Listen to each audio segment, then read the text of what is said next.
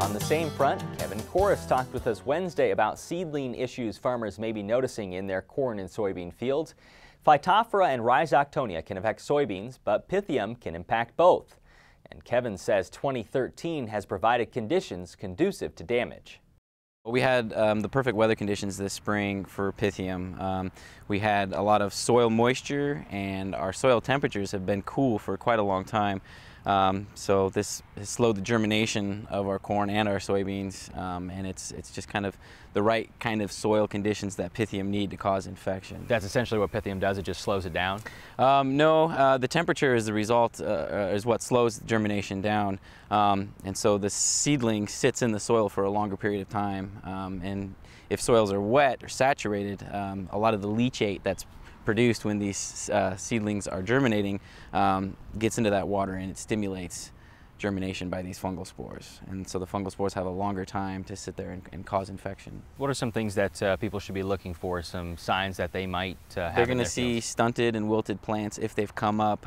They're also going to see skips in their rows. They're going to see areas where the plants have not germinated through the soil line at all. So they're going to want to dig down and find that seedling.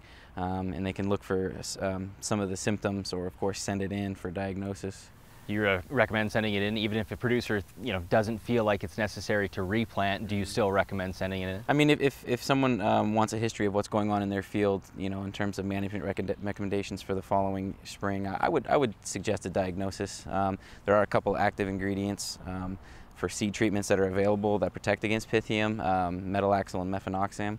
So if they do have the option of getting seeds coated in that for next year, that might provide some protection. Not something they would have to do if they decided to replant? If someone has some stand loss and they want to replant this year, the soil temperatures might be warm enough by the time they get back in there and plant to where we're not going to see as much Pythium. It's not going to be as big of a problem. So they might not need to select for those chemicals this year. Problems in both corn and soybeans with that. Have you seen a lot of that this year, or at least some of it? Most of what's coming in is caused by Pythium. I haven't seen any of the major other players. I haven't seen phytophthora and soybean, or fusarium or rhizoctonia yet this year. What would those look like if they were to exist? Pythium and phytophthora are very difficult to distinguish between. I would recommend sending in a sample, of course, if you're concerned about both.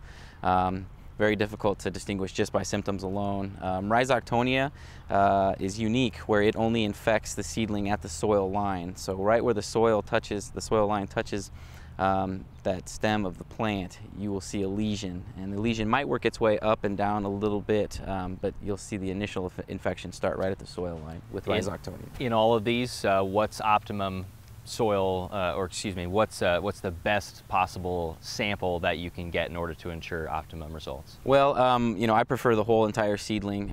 If you can take 2 or 3 or 4 different samples, that's great. If you can include a healthy plant for comparison, that's also fantastic. And the best place to find this pathogen is kind of in the zone from where the plants are affected to where they're healthy. In that transition zone is the best place to sample to ensure that we find the fungus.